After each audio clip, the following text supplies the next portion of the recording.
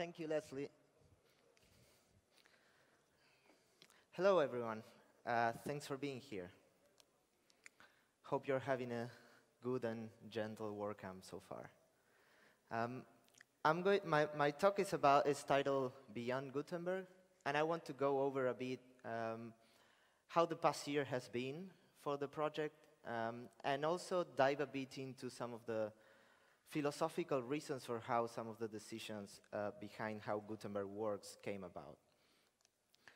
And in case you haven't become familiar yet with Gutenberg, we have this page in the WordPress.org website. So first, quickly, it was literally a year when we released the first version of the plugin at WordCamp Paris last year. And since then, we've done 30 releases. We've had more than 200 contributors, and there's been like over 3,000 code merges.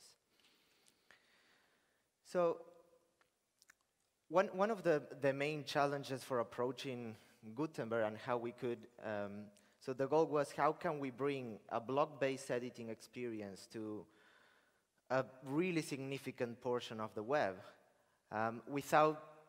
without fragmenting the sort of the fabric of the content that, like, WordPress is producing a lot of content for the web, and it was both a responsibility for us as a project to honor that longevity of content and be able to introduce this new notion of how a better experience for editing content could be without losing sight of that responsibility.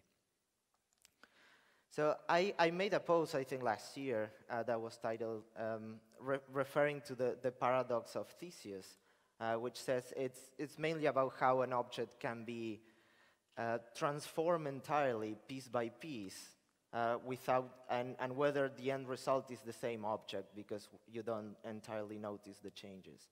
And this was mainly targeted towards how we structure Gutenberg content. And one of our principles from the very start has been to optimize as much as possible for the user and to not let data own the content that the user has. What that means is we have to be very conscious that we are building software that has already lasted 15 years, and it's going to last many more years in the future, hopefully. And we have to be very careful about preserving both not locking users into a platform and letting them take that content out if they need to. So that's one of the reasons why we took a lot of time to figure out a way to introduce blocks under the same content management system that WordPress has without breaking that. The other thing is that we really needed an incremental development pace. Again, we introduced the first version a year ago. Since then, at any point, you could install the plugin, and if it wasn't ready for you yet, you could uninstall it and continue on. In that process, we couldn't afford locking the content that you produce while using the plugin. Like, you should be able to, like, the content should not be a prisoner to these tools. And the other thing is a bit more fundamental. Like, WordPress has stood up for the semantic web since its very inception. And that's something that Gutenberg needs to continue and carry forward. So we need to, the way we have approached how block editing should work is that block editing is a concern of when you're manipulating the content, but it's not a concern when the content is output. So we're very attached to HTML as the output and as the source. What that means is that what the visitor is going to experience, in a way, that's what matters the most. And we need to figure out how to build tools that can allow you to produce these pages without forcing you to have a very specific data structure for powering them. And this also has a connection with the Gutenberg name itself. Like, if you imagine what a printing press produces, like the final page, you can't recreate the state that was before the page was produced, that is, like all the metal types from the page itself. But what is preserved through time is the actual page. That's what people are going to interact with. That's what users are going to value the most. So what we set out to do was to figure out a way to have the page as the sort of the privileged entity that you're dealing with, and then figure out a way how to extract and how to invert and how to lift a more meaningful editing experience from it for the author of that page. So it's, imagine if, like, when you print a page, you could have sort of invisible marks that tells the machine how to set up, like, the printing press itself to have the metal types rebuilt. And that's what these HTML comments came about. They are really invisible markers that informs us what's the content there for an editing purpose. Like, HTML has its own semantics for consumption. This is marking that content in a way that we can tell very quickly which kind of blog we are dealing with. And this is important because we can have blogs that have exactly the same markup, but they have different UIs, or they should have different UIs in the editing experience. An example could be like an image could have a figure with an image tag, and we could have a blog that's about movie posters. And it's very specific about just, I don't know, searching the movie database for movie posters, but the output is exactly the same. But we want to be able to deploy a different editing interface for the movie poster, even if the markup is the same. So that's one of the main reasons tied to the fact that we want to make this a transparent and gradual adoption for why this came about. The other thing that I wanted to touch on was that the notion of a blog for us is, it's like the blog appears when you need to manipulate the content, but then it sort of fades away. And this is what this nice illustration tries to show, is that you have the final page, you can lift up this blog, you can manipulate it in the editing context, and then it goes back into the final output that the page produces. So in a way, blogs for WordPress are like a slightly higher order HTML. Sometimes, and to not confuse, like, HTML has its inherent semantics. We're just using a native HTML tool, which is the content, to sort of declare something that's valuable for us as an editing platform.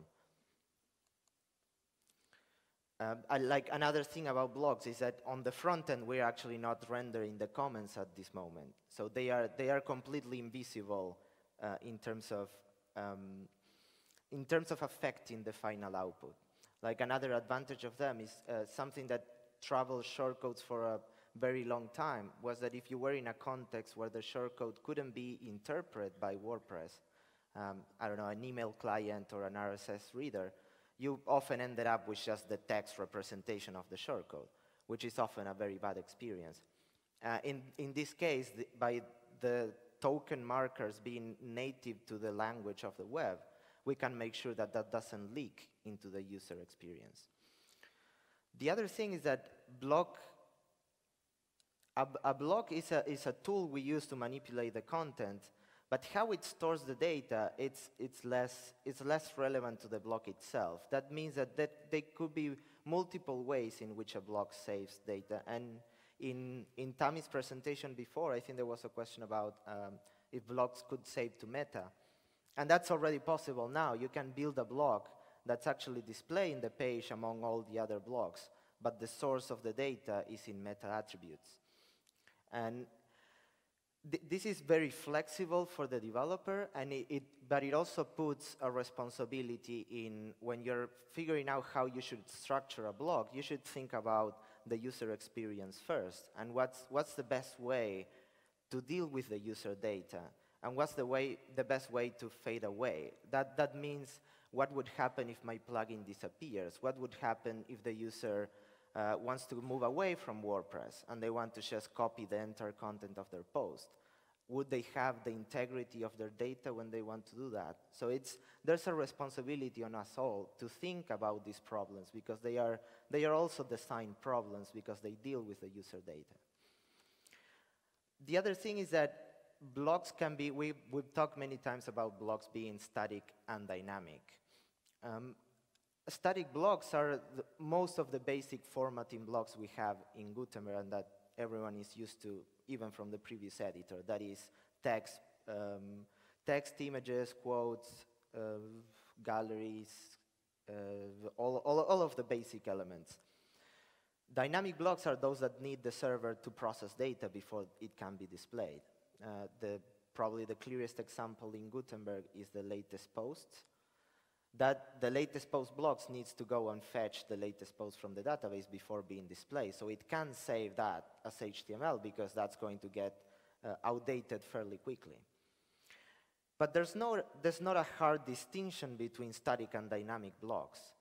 Like a static block can be turned into a dynamic block just by registering a render callback on the server. And you can do that now for any block that core comes with.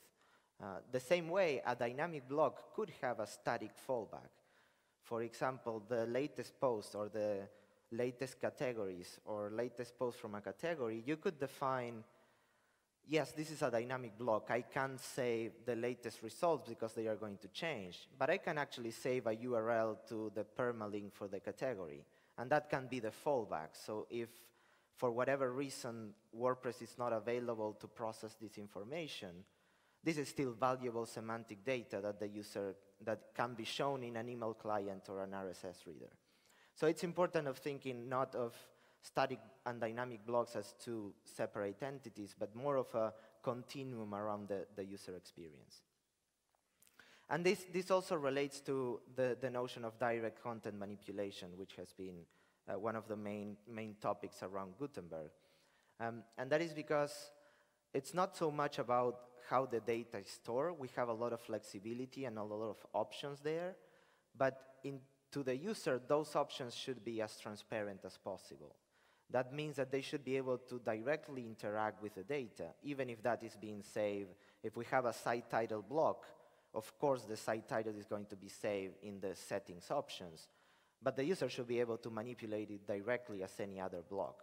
So we shouldn't be tying where the data is stored with how the content manipulation happens. I want to do a quick demo, if it works.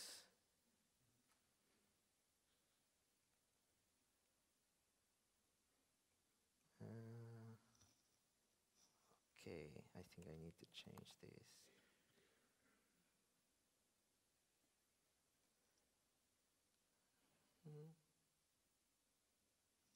Is that better? Yes.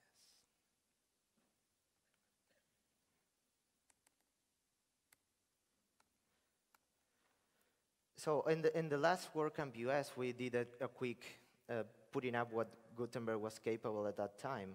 And since then, one of the main things that we have added is the columns block.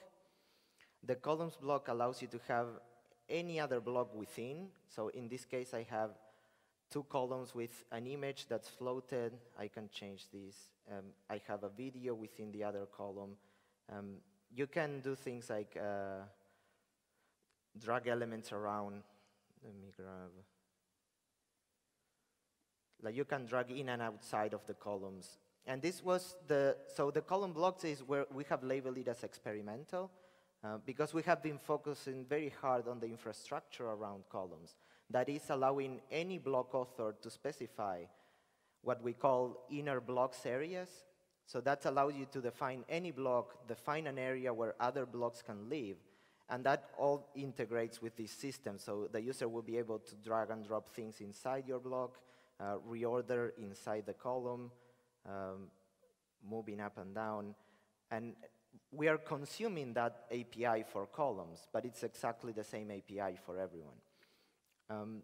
It's the biggest problem with the columns block now is that it's a flat markup structure, so the front-end handling is not super easy or super convenient.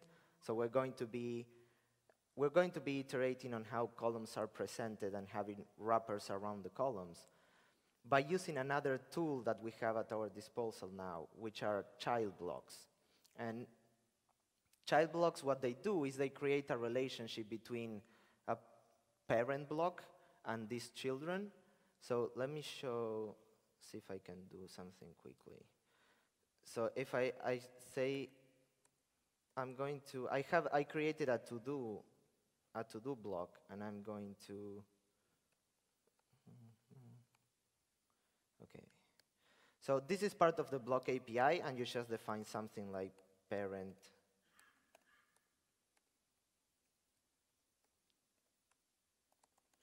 I am going to assign this block as a child of the columns block.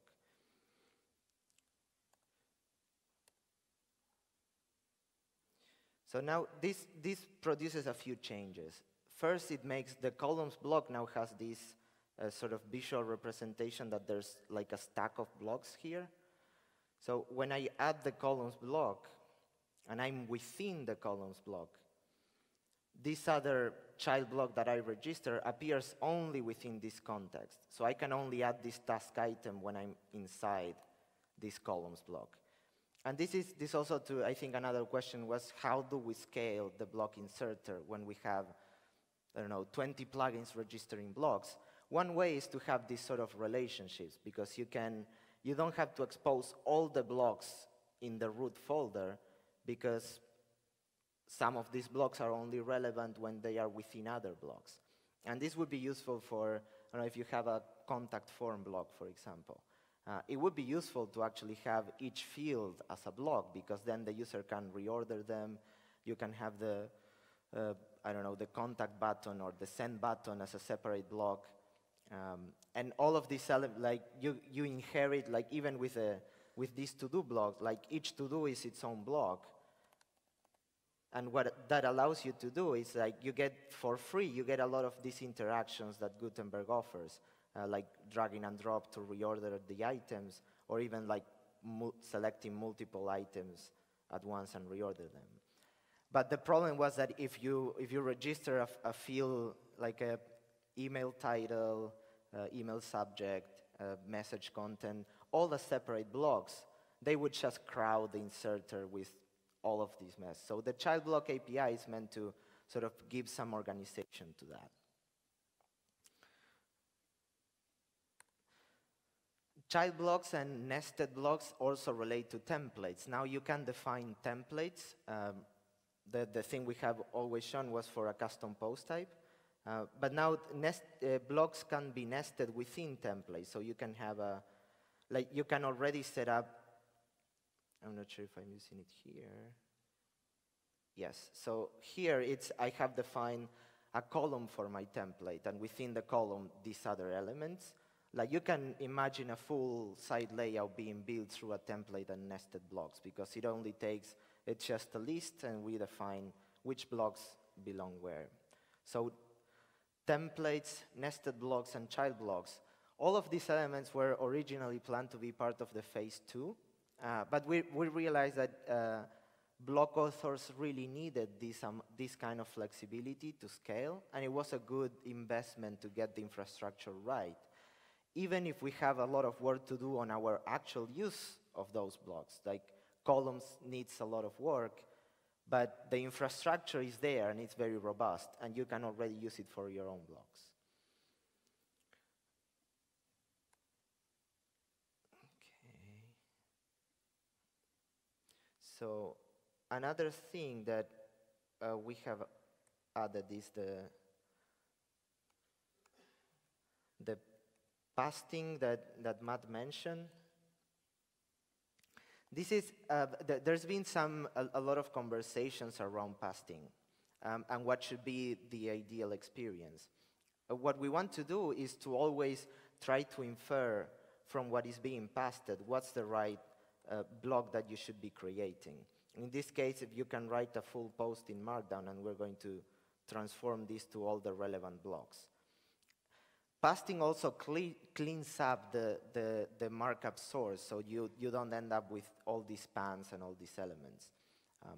At the same time, if you do want to preserve that, you have the ability to create an HTML block and pass it into that. So one other thing I wanted to touch on is creating blocks is, well, it all happens in JavaScript. We've been saying, we've been defining all the APIs in JavaScript. And it's, for new people, it's not, it might be a daunting task to sort of face all these new APIs and deal with the JavaScript ecosystem, which has, in the last few years, has grown a lot in complexity. But I think it's important to realize that we have a spectrum of complexity here. And a blog doesn't, a person creating a blog doesn't have to fall on the higher scale of the complexity. What I mean by this is that, say I'm setting up a site for a client, and I want to create a simple blog for them to reuse in different places. I can just create an HTML blog and do my lovely tag. Make sure it works well. And then I can say, okay, this HTML, I want to make this that I wrote here as a blog. And we'll use the share blocks functionality for this. And now and this is represented with this icon, little icon here. Now this just became a blog just like any other blog in the share blocks library. So you can set up a client side with 20 of these for things that you want them to be inserting but maybe not edit entirely, and you want them to be reused across their posts. Like, we've already created a blog very quickly without touching code. So there's a spectrum between setting up a whole build system for writing a complex plugin like Yoast would have to do, all the way down to people like setting up a site for a user and wanting these reusable bits of UI. And the share blocks interface allows you to preview the blog. So when you hover the different blocks, you can already see what's going to be the output. And I think as a community and as a group, we have to figure out what sort of solutions, how we can sort of tier these solutions so that anyone can get on board and then sort of ramp up towards more complicated use cases. Like, share blocks also work with nesting, so you could imagine having, I don't know, a lot of different blocks around a section block and make this whole thing reusable. And the opportunities there really scale up, and you could be doing a lot of things with that. Okay, I'm going to switch back. Just to quickly here, we're already starting to see a lot of plugins creating blocks, which is pretty cool. And this is a plugin that adds an author block that you can, and again, the principle here should be that everything should be, you should be able to write as much as possible within the block itself, and changing the image, everything should happen within the block itself.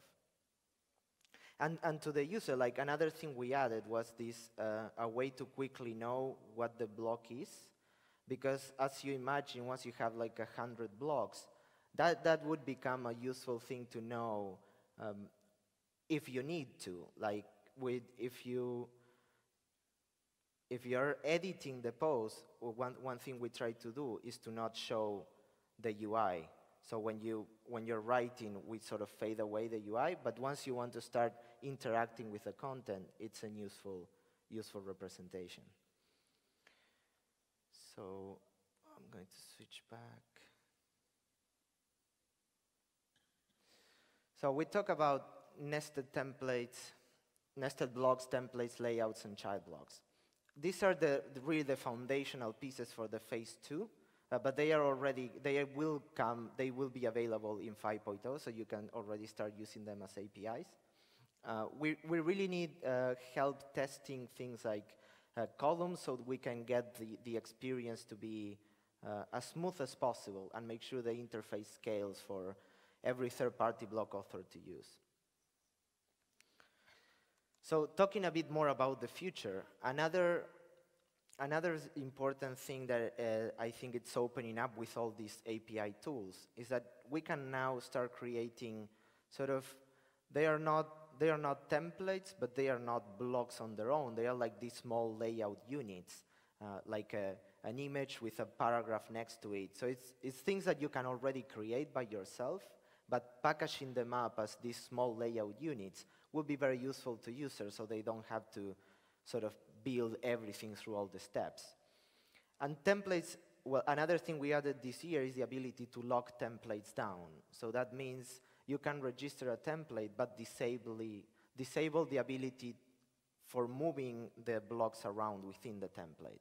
So it's basically like what you lay out in the page is going to remain there. The user won't be able to move it, but they will be able to interact and edit the content itself. And this can apply to this unit as well, because nested blocks, when I talk about the inner blocks area, you can define templates within those inner blocks area. So it's not, the template doesn't apply to the whole page itself, it can also apply to individual areas within blocks. And these are some mock-ups that Mel Choice did around how we can start introducing some of these, which is, for example, a 3 columns layout that uses the primitives that Gutenberg provides, but they are just offered as sort of quick shortcuts to get some of these layouts in place. And the other thing, like the next step that we'll have to start looking at within the next few months is right now Gutenberg is focused on the post content. The post title is not even a block, it's just a text field. And we need to turn everything into a block, the post title, the post content.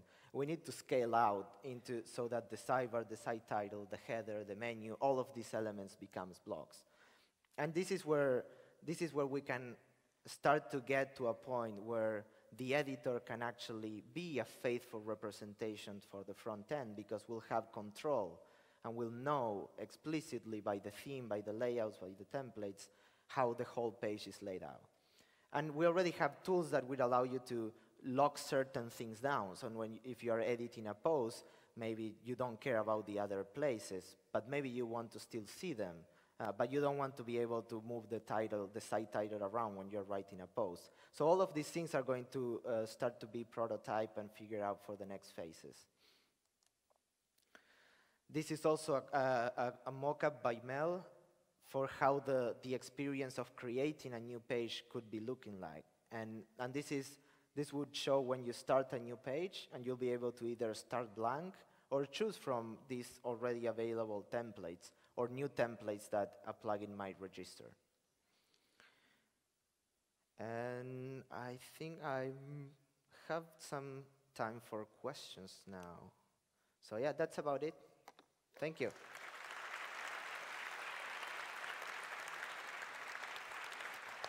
Thank you, Matías. So we have 2 microphones on stands here in the aisles if you want to get up. And we do have a couple of microphones that can be run down. I see some folks getting up. Go ahead and start there. Hi. Hey. Thanks for the great presentation. I'm Ville from Finland. I have a question about the author block you had on that was made with the plugin.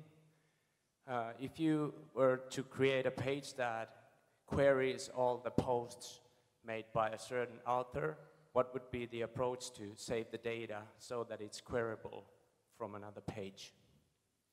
So can you explain again what would you be querying? You want to query the author from another post? I want to create a page that displays all the posts made by an author. Yeah. Okay. Well, that would be similar to how the latest post works now. So we have the blog latest post, and this has some, like, you could have like an author field here, or maybe even on the blog itself. And this is using some tools that Gutenberg provides, like around our data layer, so that you don't have to directly query things. The idea is that you will just specify, basically declare, I want the post from this author, and we'll orchestrate all the API requests so that that is fulfilled on the client. Does that answer the question? I think so. Okay. Maybe if the data is something more dynamic and customized, not something like that is some ID of some sort. So what would be the data model on the post? If let's say you have an ID of something on the post that is rendered as let's say an author or like a product. So what would be the best way to store the ID to the post itself? So if I'm understanding correctly, let me show you the latest post here. So here, like you can specify attributes for a block that could be an ID to reference somewhere else. That's actually how shared blocks work. If you look at the source in the HTML for the shared block in the editor, it's actually just a reference ID to the post that exists in another custom post type that's hidden away from the user. So you have that, like you can get any attribute into the comment and then process that attribute however you want within the editor. So on the post that you create the let's say a product relationship, would you store the ID to the post meta? Yes, and let me see if I can. And make a post meta query if I want to. Yes, we support that by default. Like one of the attribute sources for a block can be a meta attribute. You just need to make sure that the meta attribute is exposed through the REST API, so that the meta attribute has to be registered as showing REST. If you do that, the attribute is already being retrieved for you in the editor, and it just matches the attribute name. Okay, thanks. Thank you for the question. Hello. I do have a question related to metadata. I was wondering, in WordPress 5, will we still be able to show meta boxes and things that rely on them, like ACF plugin? Yes, you can. I think ACF already has built support for Gutenberg. Like meta boxes are already being shown. If I go to, I don't think I have anyone register now, but if you register a meta box with a context for site, for example, it will show up in the sidebar automatically. As long as what you're doing within the meta box is something we can handle by default, that will happen like that. I think Tammy talked a little bit about our own plugin API. I have a plugin installed here that's outside of the block interface, and it allows me to sort of insert images into the post. This is where we want some of these meta boxes to eventually move towards, but the existing ones we are doing as hard as work as possible to make sure that they continue to work in the new editor. If a meta box is not supported, right now we are doing a fallback into the classic editor, so you get the sort of the classic editor experience. But it's going to be, again, like there's a lot of spectrum of what we can do with what we get. If we get a meta box we can handle, we can go to classic editor. If it's a meta box that's simpler, we can handle it in Gutenberg, and we'll just either add it to the sidebar or below the post. And then if you want to actually work with native Gutenberg APIs, you can create these sort of things that are going to be better integrated with a UI. Like for example, this sidebar, we have the notion of pin items, kind of like how Chrome does. All these plugin items are shown here in the ellipsis menu, and the user will be able to either pin them if it's something that they use frequently, so it's always in the toolbar, or fade them away into the menu. But meta boxes will continue to work as much as possible within the constraints we have. So yeah, if there's something that you have that's broken, please go to the GitHub repository and report the bug, so we can see what we can do with it. Okay, thanks a lot. Thank you. Hello, I have two quick questions. First is about the block options. Like if you could click to the block there. This one? No, yeah, there are a set of options. This set is inputted through some kind of API. it is standardized way how to input, or it is handled similar like in widgets? No, this is definitely a different set of APIs, and I can quickly show you some of that code. So we have a set of components, and in this case, what gets rendered here is, we call this the block inspector, and that's a component that you get access to. It's actually exposed. Let me see. I think it's in WP blocks.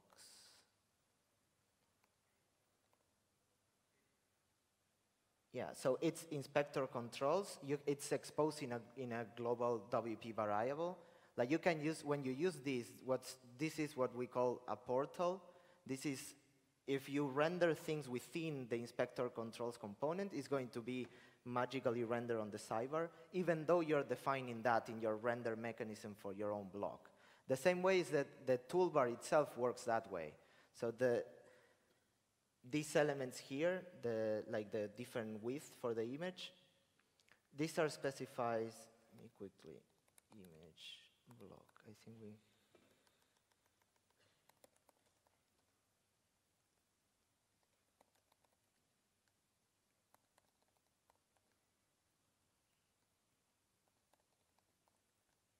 we, what we're using is the toolbar component, which I can't find right now.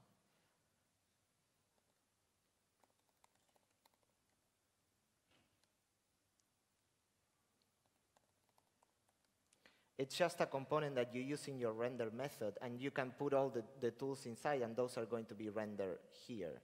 This allows us to do things like show this option here, like the fixed toolbar to top. This just moves all the block controls to the top, but it doesn't require you as a block author to change anything in your code, because you're just declaring how your toolbar should appear.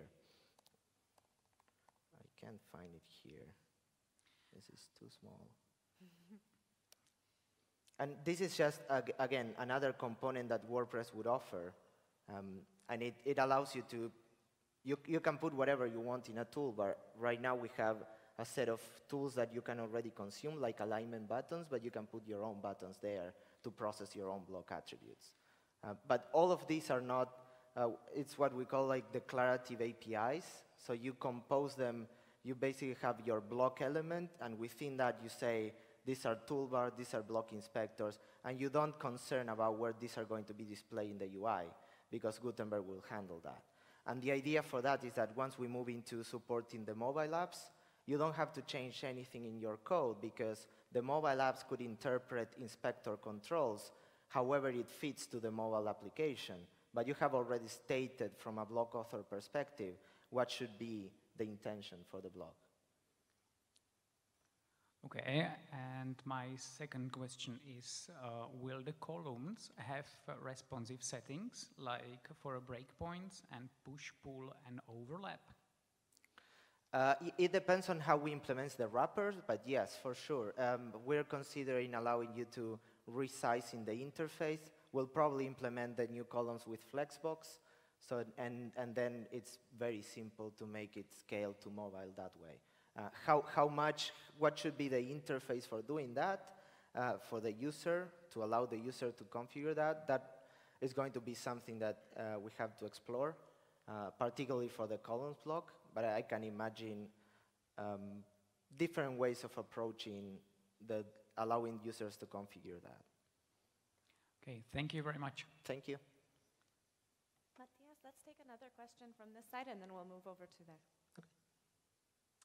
Hi there. So you were talking about child blocks earlier.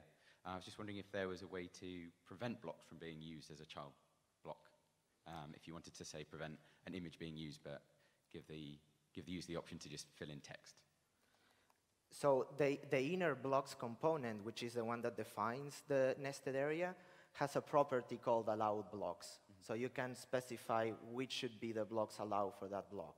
So that's how we're going to build the columns block. It's going to be a columns wrapper. Each individual column is going to be a child block, but we're going to make that the columns wrapper only accepts columns block. So you can't add like an image before you add a column and stuff like that. So that's supported through the allow block types in the inner blocks itself. Okay, great, thanks. Hey, this is quite technical. Is there a way for parent blocks to influence child blocks? I have a concrete use case in mind. I want to A/B test, and this involves having something that's essentially columns, but then some dice get rolled and only one of the columns is displayed on the front end. This is bare bones. Right now, as far as I understand, I can't do that because I would need to have the render function of the A/B block decide which tree path of its children to render or not. And that seems impossible right now. Am I understanding things correctly? Let me walk through the example a little bit. So you want to display one or another column based on some conditions that is the parent controlling the condition? Yeah, so I would say insert an A/B testing block with a 50-50 probability of displaying either this or that variant. Yeah, yeah, that seems possible to me. I mean, you don't have to control the children for that. Like the children is accessible there. If you want to exclude them, you can exclude the whole child tree from being rendered based on that condition on the server. If the A/B test attribute is being accessed on the server, you can exclude that sort of tree node for the column that you don't want to render. Ah, okay, that's great. That answers my question. I just need to find the code now. Okay. Thanks. Hey, thanks for the talk. Thank you. Also good to hear that the child blocks and columns are being worked on so much, because I think I've run into every bug with those guys at the moment. Could you speak a bit about the roadmap for the design principles and the kind of, it's one thing that I haven't seen too much about is how we should be approaching the UI in an ideal world. Like when should something go into the block settings, when should something be a toolbar, that kind of thing? Yeah, so Joen and Tammy have worked a lot in setting some of those guidelines. Not all of those have become super visible because there's already a lot packaged into Gutenberg now. So it's like the next few steps are going to be very much focused on documentation because there's a lot you can do, but not all of this is visible or as visible as it should be. In the case of the design, the guiding principle has been that anything that's a primary action should go in the block itself or the block toolbar, and anything that could be considered secondary should go in the sidebar. That's a bit up to interpretation, and I think we're going to be seeing what works best and what doesn't work that great once we get it in front of more users, and we're going to be refining that process. I think another example would be the style variations. Style variations, you can do some of those now by just registering an attribute as a class name and offering this in the sidebar. But we're thinking of making this a first-class API, so you can access them more prominently. And by block styles, I mentioned things like the quote here. Let me switch to... So this has like two styles right now. You can have this small style here and this other style. This was an experiment to see how we could have alternative styles. We want to make this a first-class API so you can register any alternate style for a button, a gallery, whatever. And this is something that probably should live within the block itself. It's not a secondary action. So there's going to be, I think there's going to be a process around, well, we figure out what exactly should go where. I think it's important that we hear back from people building real sites for people, agencies, clients, whatever, so that we can hear what's working and what isn't working well, so we can refine those principles. Cool, thank you. Thank you for the question. All right, we've got just barely enough time for one final question. Go ahead. Hi there. I have a question regarding theme development. It seems that with all these with all these blocks, we are given a lot of possibilities to create beautiful designs. And as a theme developer, I'm curious if there are gonna be some guidelines, restrictions, and are there already saying if we can create blocks within themes or we can keep them in plugins, if we can create page templates or templates and stuff like that? Yeah, I think that the general sentiment is becoming to be that a theme should not be creating their own blocks, and a plugin should be doing that so that you can switch themes and still preserve the blocks. And the theme should be more concerned with defining templates and this nested structure using already available blocks. I think there's still some, like if you really need a specific use case, I think it's totally fine for a theme to register that block for itself. You can also consume custom blocks in templates, of course, so you can sort of mix those things together.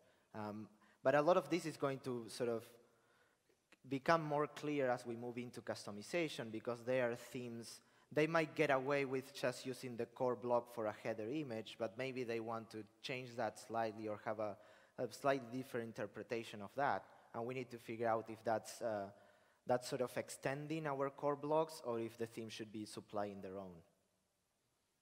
Thank you very much. You're welcome. Let's get another round of applause for Matías.